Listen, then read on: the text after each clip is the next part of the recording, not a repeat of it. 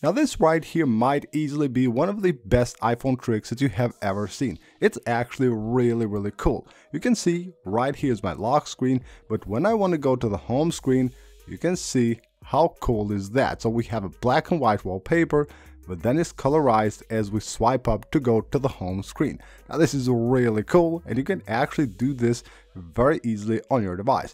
All you have to do is head on to the Photos app and locate the wallpaper that you want to use. In this case, I want to use this one. Just simply 3D touch on it and tap on duplicate.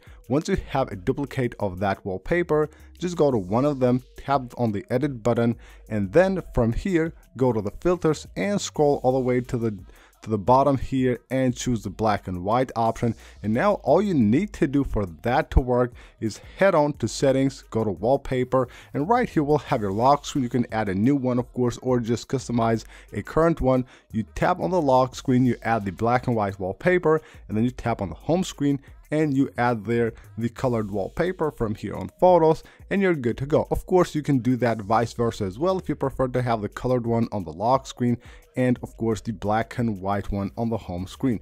But you can see how cool this looks. It's actually pretty awesome. You can see that little animation which makes your device look really cool.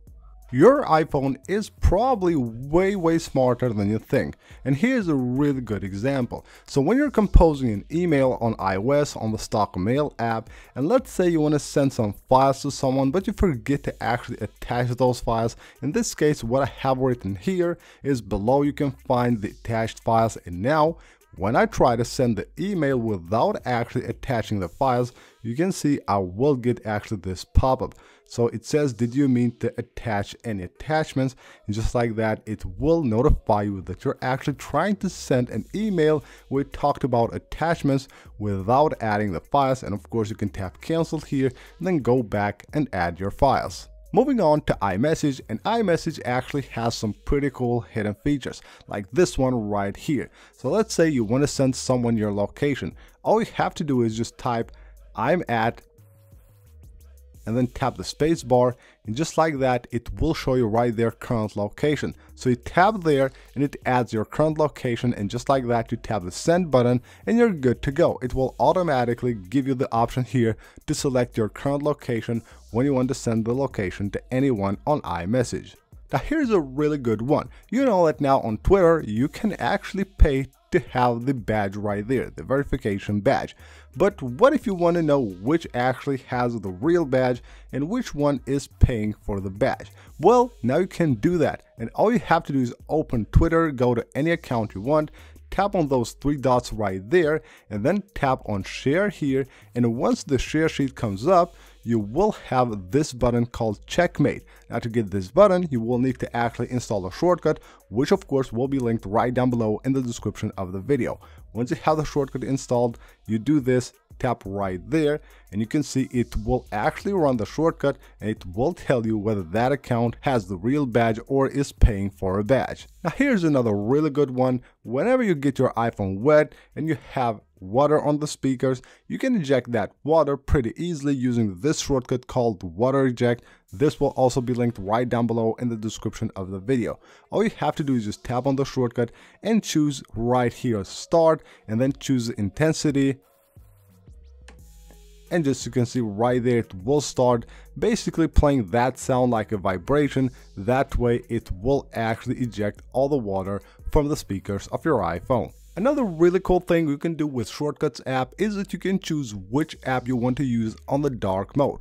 So if you have an app that you want to always use on the dark mode, even though you have the light mode enabled system-wide, you can do that with the Shortcuts app. All you have to do is just go to the automation section, tap on create personal automation, and then choose app here, and then choose the app where you want to use it, tap on done. You can also choose multiple apps there, tap next, and here search for set appearance. So that we have set appearance, tap on it, and of course you choose dark layer, tap next, make sure you have this disabled right here, tap on done, and you're good to go. Every time you open that app, you will actually have dark mode enabled.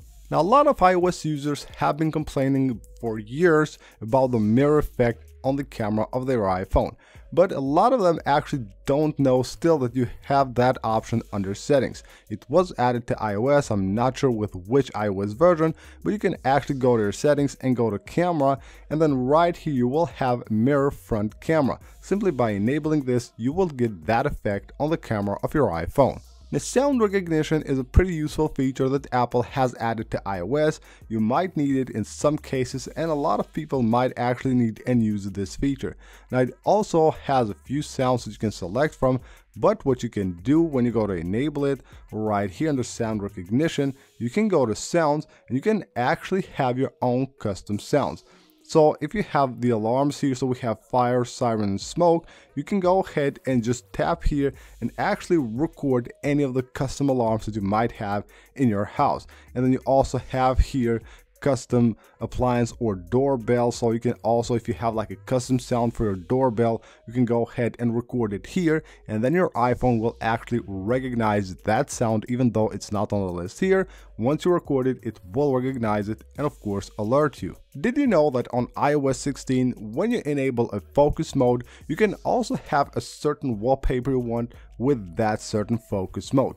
To do that, you go to settings, go under focus, and when you go to one of your focus modes, all you have to do here is tap on choose. You can see right here, so we'll have your lock screen, home screen, and also the Apple Watch. So you tap right there and you can choose your home pages, you tap here, and then you can choose your lock screens. So basically choose anything you want here that you have on the list, and you will get that once you have that certain focus mode turned on. You probably have been using the Mail app on iOS this way on the portrait mode most of the time, but did you know that it has actually a pretty cool hidden feature? If you just rotate your iPhone like this, you can see what you will get here. You tap that button and you get this like sidebar right here where you can actually basically select the emails, or if you tap there and if I tap on work, it will actually expand and now show me my mailboxes right here, and I can go ahead and change between them, and of course change between emails here as well. Pretty cool and very, very useful as well. Now, one really cool thing you can do with iOS is that you can easily clear the RAM memory of your iPhone.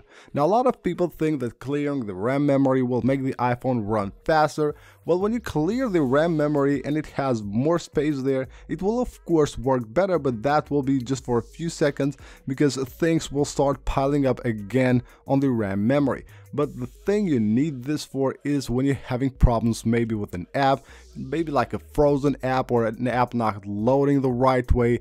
That means that you might have to clear that app from the RAM memory in order to actually properly reload that app. Now, the easiest way to do that, believe it or not, is just opening the camera app. This is all you need to do to clear the RAM memory of your device. Make sure to go ahead and do this whenever you have any problems with any apps on your device, and you will see that just opening and closing the camera app will free up a ton of RAM memory on your iPhone. One of the reasons I really love the iPhone and Apple is that they always take really good care of the user's privacy, and one feature that will do that can be found right here under notifications. When you go to notifications, you will have here screen sharing.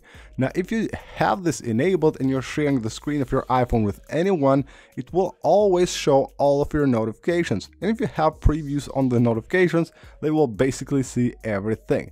But what you can do is turn this off, and then of course while you're sharing the screen, no notifications will be shown to the other user. Now, one of the things that I really don't like about the settings app is that when you have a ton of apps installed on your device, you will get a long list of apps, and if you need to find the settings of an app, you will actually have to scroll a lot there in order to find one app. But you can use the search bar to find any particular app you want. Just like you would search for an app on the app library, you can also search it on the settings app, and then we would just tap right there and it will take you right to the settings of that app. As you probably know, with iOS 16 and the completely new lock screen, you can now shuffle wallpapers on your lock screen. But when you go to edit these, did you know that you can actually change the zoom for any of the wallpapers individually? So I can zoom in like this with this wallpaper, and if I tap there, it will move to the other wallpapers. I can change the zoom on this one or on this one any way I like. So each of them will have their own separate zoom. You can do that fairly easily. As you can see, you just switch between wallpapers and of course choose whichever zoom you want to use with any of the wallpapers that you might have on the shuffle. So that is it for this video, guys. I hope you guys enjoyed the video. Go ahead and leave a like if you did, and of course subscribe for more videos like this, and I will see you on the next one.